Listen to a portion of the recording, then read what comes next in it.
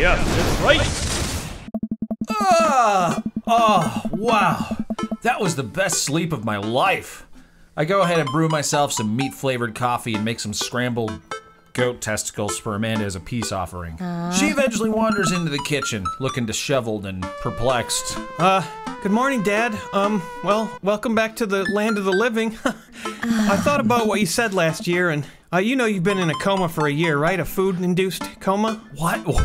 Yeah, remember that barrel of peanut butter that you ate? Yeah? I'm sorry, I meant kegs, or whatever the fuck you called it. I don't know. It was a bucket and then a barrel and then wait, what? A year? Yeah. Good. Huh? What do you mean good? It's not good to be in a coma for a year, Dad. We weren't sure you were gonna survive. Well, I did. Anyways, you want some scrambled goat testicles? Dad, those goat testicles are over a year old. They're expired. Huh. You could sprinkle some cheese on them. I guess that'd probably be fine. Already did.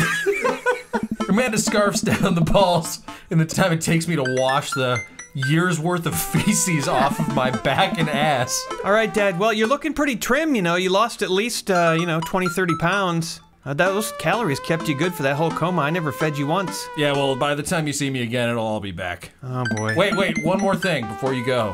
Huh? I've been out for a year. Does Arby still have meat mountains?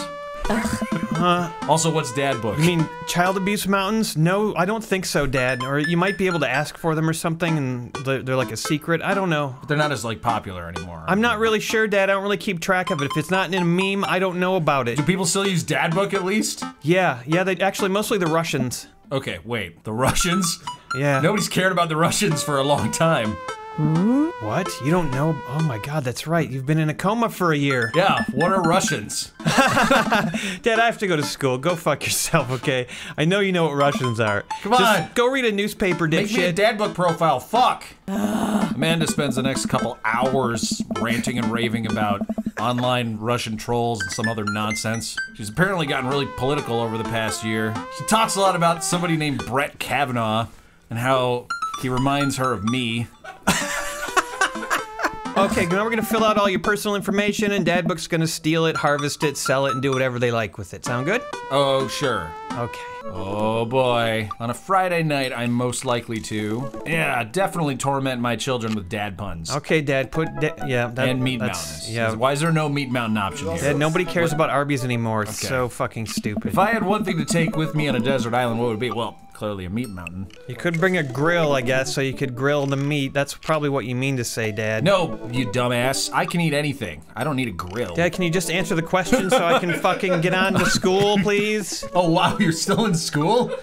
Of course I'm still in school. Did you flunk Mr. Ballcutty's class? Well, no, I didn't. You weren't around, so no one made me go to school. I just took the year off. All right, what are my turn-ons? Definitely not American Dad. God, none of these things turn me on. Oh, Dad, come on, admit it. You're comfortable with crying. Whenever you open the fridge and it's not completely stuffed with meat, you always cry. That's so true. All right, yeah. What did you want to be when I grew up? Oh, well, I don't know if I've ever told you this, but I've always wanted to be the president of space. Actually, no, you did tell me that when you were in the insane asylum. Yeah, you told me all about that, Dad. I was the president of space for a time. That's true, you were. But then I decided that I wanted to move on. But I'll still put this there. What's your favorite movie genre? Is Brokeback Mountain a genre? Well, I do love Monty Python and the Holy Grail, which is an old comedy that has But it has aged well, so that's not accurate. Well, I'm gonna go with this one. Okay. What's my ideal date? Napping sounds fun. Well, you love sleeping, but I think you like food more, so obviously... That's true. I would love to have a nice healthy dinner of 4 buckets of peanut butter at 4 p.m. 1 bucket per p.m. What do you never leave home without? What do I ever leave home without? Well, I do have a sensible cardigan that I have forgotten is tucked between my legs. It's to help keep my thighs from rubbing together and forming blisters. Oh, that reminds me, did you ever take that pickle out? That's, that could be kind of... Wait, That's been in there for over a year. I think it came out when I shat my pants. Anyways, I have a sensible cardigan tucked between my legs. I spent a lot of time thinking about how proud I am of my child. What's so funny about that, Dad? I don't get it. Oh God, that's so funny. I kind of want to put that just to be sarcastic. Do you think other dads will get this? Yeah, it's Dad book. They're gonna get it. They'll think it's funny. Profile complete. That's not really funny. It's pretty funny. That was really mean. Why are you not proud of me? What? Yeah. I've done a lot in the last year. You haven't even asked about what I did for the year that you were in a coma. Cool. Well, you're gonna run. You're gonna be late to school. You better leave. I'm gonna look at profiles all day. Fuck you, Dad. Do I have a job? I don't think I have a job. Dad, if you want to talk to me, message me on Dadbook. I don't want to talk to you in person anymore. You're on Dadbook? Why? Amanda gives me a hug. Give me a hug, you big fat piece of shit. I love you. Now give me your wallet. Bye. You've got dads. Ooh. All right. Which dad's profile do I want to look at first? Joseph. You gotta look at Joseph. That guy's crazy, dude. Okay. His kids are like fucking Cthulhu monsters. Oh, he does love crushing his kids. Yep. That's true. That's accurate. I'm glad there's something accurate in there. His family's a little weird, but Joseph seems cool. I should take him up on his offer to hang out. Wait. If that offer is still valid, I have been in a coma for a year. Well, I remember he delayed that grilling out party for 2 days just waiting for you, so... That's true. I have a feeling he's still probably hanging out. All right. Well, am I gonna need to, like, pretend to be religious or something? That sounds lame. I don't know. I can imagine them staring at me as I fumble through hymns and stress fart all day long. Also, I say fuck all the time, just like...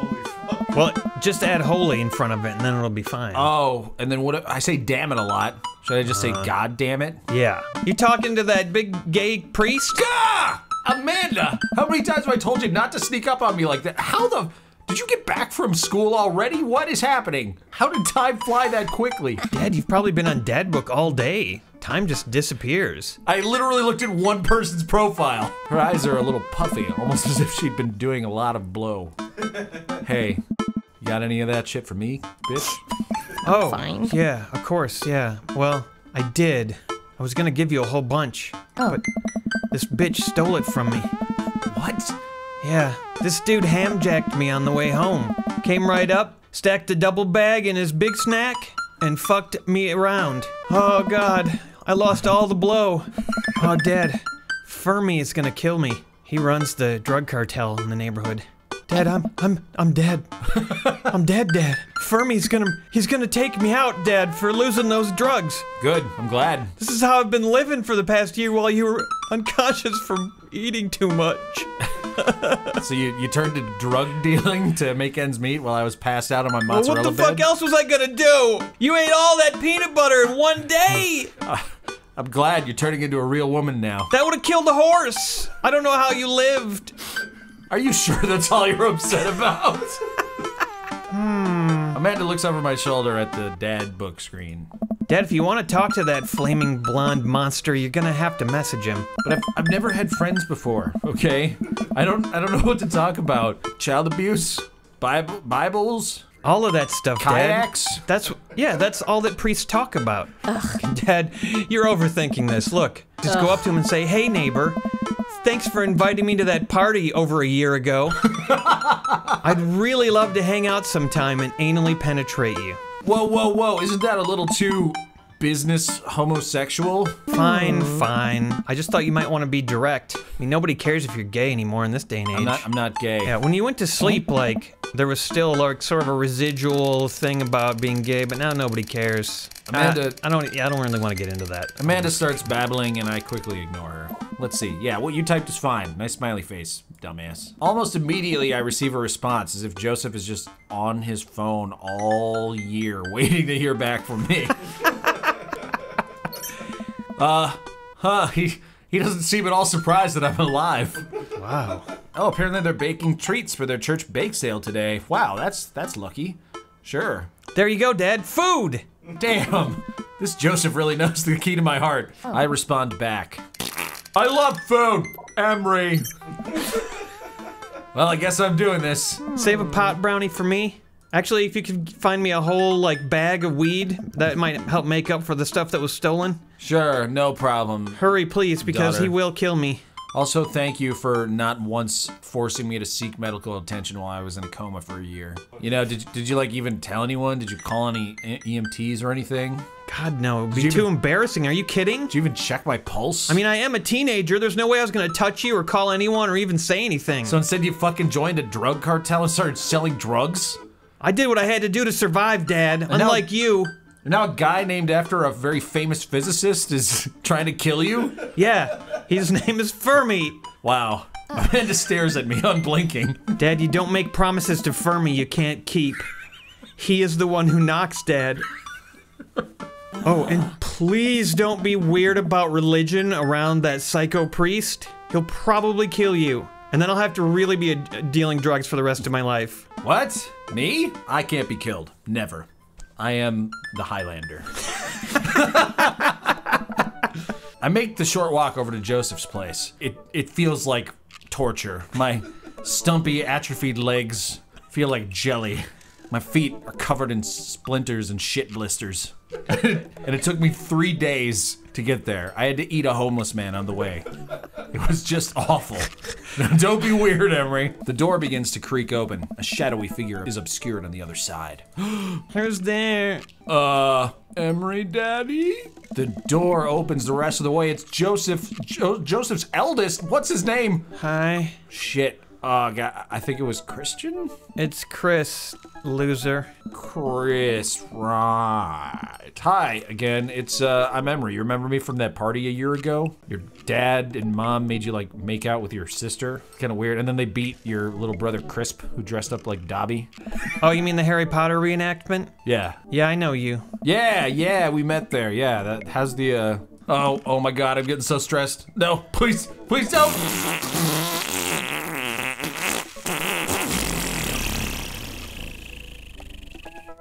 Chris blinks slowly. Maybe he didn't hear that, somehow. You're fucking gross.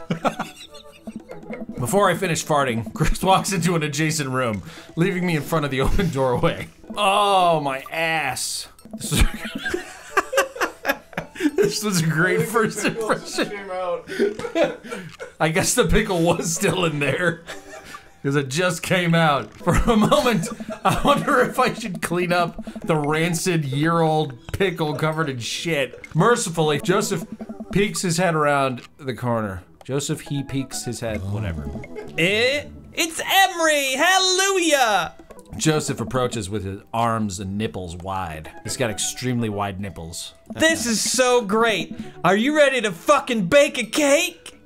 I am not. I'm never gonna be ready to do that. There's a pickle there on the ground. I had just eaten a homeless man.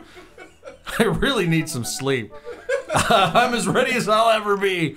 Buddy, let's go do it. That is the kind of confidence I like to see. Did you smell? It smells like shit and pickles. What is that? Joseph leads me into a bright, spacious home full of naughty knickknacks. This isn't what I imagined at all. It's actually pretty awesome.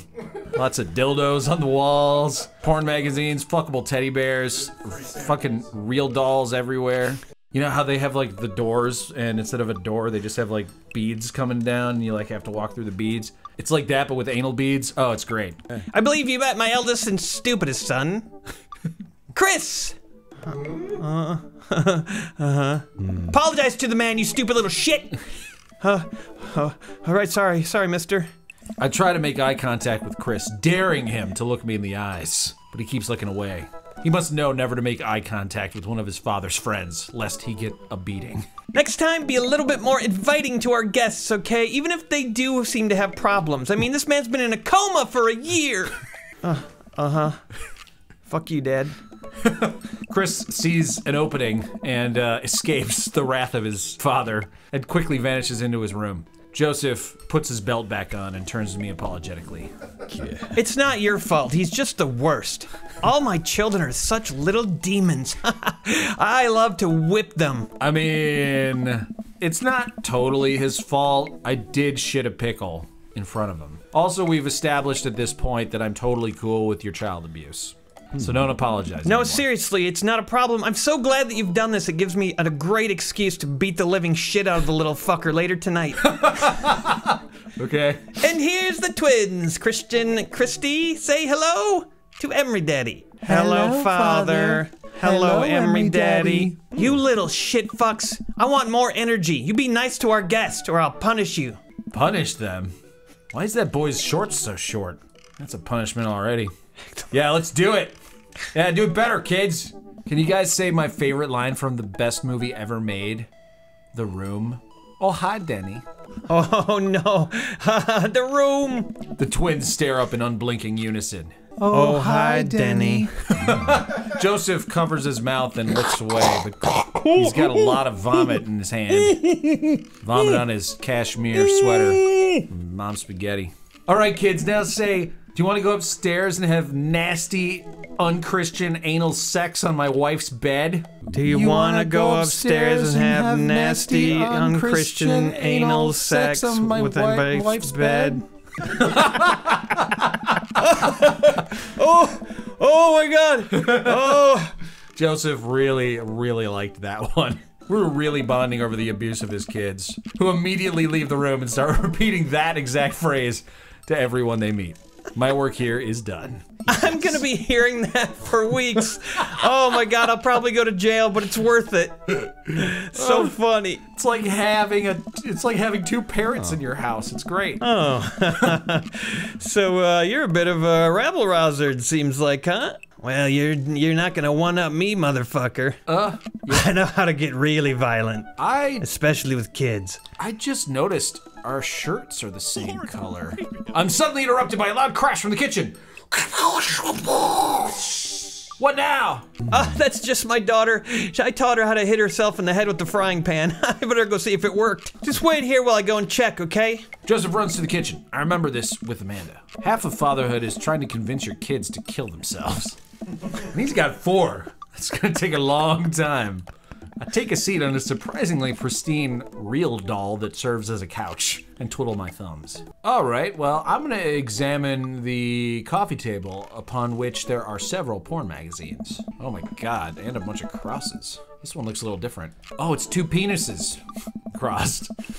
Smart choice. There's also a brass thing. Looks like something a sailor would use while on a long sea voyage when he got lonely. I think they're called sextants. Sex. Thinking about sex immediately makes me hungry. So I head to the kitchen, completely forgetting that he told me not to go into the kitchen. I walk into the kitchen and find Joseph holding Christy upside down, shaking her violently. I raise an eyebrow at Joseph. Oh. The twins are a lot more manageable when they're upside down. Yeah, so where's Christian? Oh, he's in the blender. Oh! He's in the brownies. No, I'm making him into brownies, seriously. Seeing brownie mix, I dip a spoon into the brownie batter and give it a taste, ignoring whatever the fuck he's saying. I give some to the little girl. She tries not to eat it, but I force it into her mouth. Oh God! No! No, don't make me eat my brother! Eat them all up. Don't let them go to waste. No! No! Come on, there's people in Africa starving. Don't make me send your brother's brownie corpse to them. No! Oh God! Oh, I don't want to live! Joseph adds insult to injury by tickling her with his free hand. I don't know how she plans on getting out of his grip. This man is a professional child wrangler / torturer. Christy fixes me with her best "please come save me" eyes. Hey. Save me from this horrible father! You should duel him. I will duel him. I grab a wooden spoon and point it in Joseph's direction. Underhand her, foul beast! Wink. Oh. Ah, Emre the Valiant. Let's see what you got. I'll grab this spatula with my son's blood still fresh. Son's blood? I totally blanked. What? Why does your son's blood on that spatula? Joseph violently throws Christy down behind him. You think you can fuck with me? Emre Knight? Knight Daddy? I like Emre Knight more. I forgot what we were talking about just now. On guard! Man, my short-term memory loss is really, really unfortunate in this situation. We mock duel with the 2 dumbest looking spoons in the room. Eventually, I strike a killing blow in the invisible heart between his arm and his booty. Joseph recoils in horror. Oh, I am defeated betwixt my buttocks. Joyous. You could never best me, foul anal king, for I have the power of... Mid-sentence, I stopped to have more brownie batter. That's literally the most exercise I've had in a year. Right there was that little duel. I need the energy. Magic, what? This tastes like blood. Christy, not dead, drags herself up off the floor. My brother! Christy grabs at my leg before making a surprisingly fast exit. It's then that I noticed that there really is a surprising amount of blood, like, everywhere in this kitchen. Huh. Joseph sighs deeply as he stares into the chocolate batter. He tastes it again, face twisting. That is way too fucking bloody. You're right. So what was all that screaming I heard from the kitchen before I came in here? I was just making sure he was dead. Okay. Now we're both looking into the batter. I have a feeling Christian has something to do with this, but I can't quite put my finger on it. Like I said, I'm not really a baker, but I don't think you need much blood in brownies. Yeah, I know, it's really confusing. Look, the bag had instructions on it, but that disappeared with my daughter, so I don't remember the recipe, but I thought it called for blood. Like, yeah, probably. It'll probably still taste fine. Yeah, probably. I look up and I notice Joseph has a little spot of nose on his blood. I mean, wow, really being in a coma for a year really did some damage to the old brain. I mean, he has a little spot of blood on his nose. Wow, this looks so great! Good job, Emre Dad.